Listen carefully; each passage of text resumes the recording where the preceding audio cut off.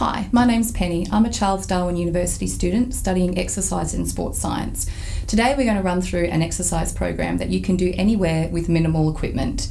Aside from the already well-known benefits of exercise is also really good for memory and concentration, which is really good for during working hours to increase those productivity levels.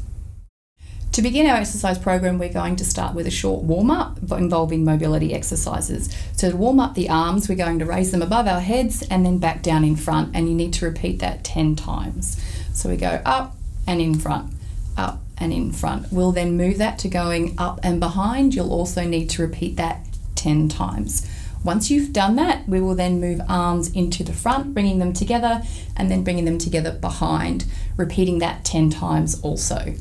Once you've completed that range of motion, we'll then go to single arm, rotating all the way from the front and behind, 10 times for each arm. We'll then move into legs, and we're going to do leg swings as well. We do 10 each leg, side to side and front and back. Lean onto the desk if you need to for balance, moving your leg forward and then back, swinging it in a nice gentle motion. Make sure that you start low, and then you can, as you warm up, you can increase the level of momentum.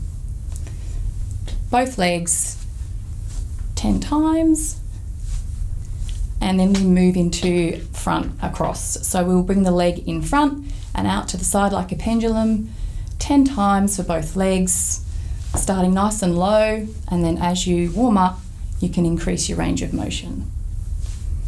So 10 each leg, and that concludes our warm-up.